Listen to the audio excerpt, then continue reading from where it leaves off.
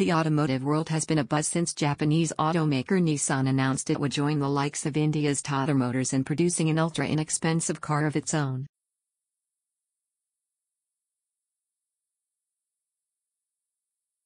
The car's rumored asking price?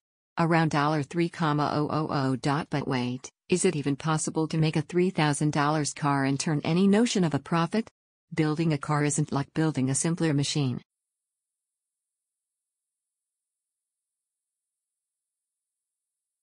Like say, a bicycle. There are, quite literally, tons of materials in a typical car, thousands of individual parts and a heck of a lot of labor required for assembly.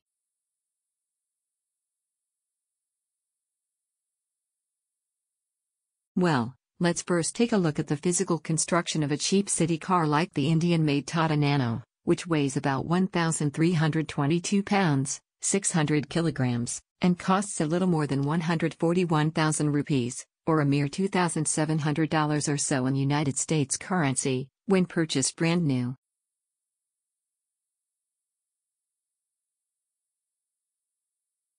It's able to weigh so little not because of advanced carbon fiber body panels or lightweight titanium framing.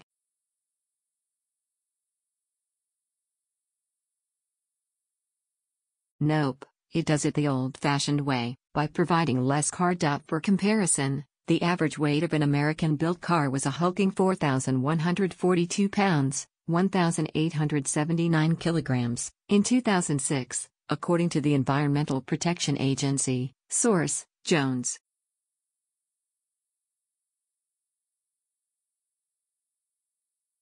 Smaller size means less steel that has to be made from metal or dug out of the ground.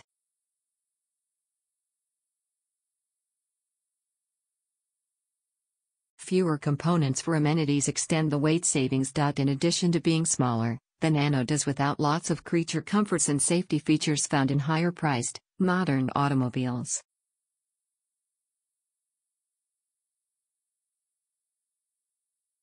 Airbags all around? Nope. Trunk catch accessible from outside the car? Not a chance. You get to the cargo area from inside the car.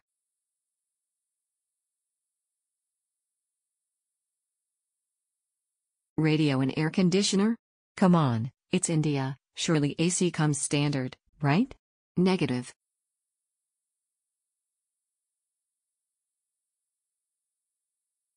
To be fair, the premium LX trim does include AC, power windows and gives the front passenger a sliding and reclining seat to match the driver's.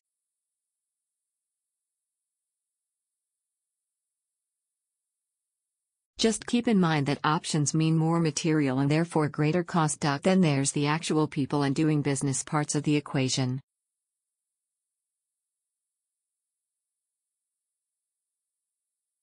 It's no secret that robots have assumed many of the factory tasks once performed by human automotive workers.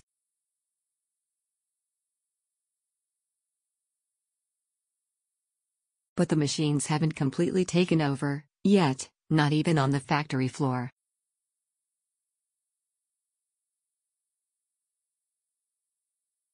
Quite a few jobs still require the Homo sapiens touch.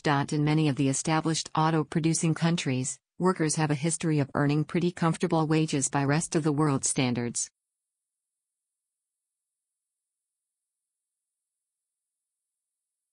India, while modernizing fast, is still known as a low-cost source of labor. By 2010, Indian auto workers were making an average $3.30 per hour, which is actually on the high end of the scale for Indian manufacturing jobs.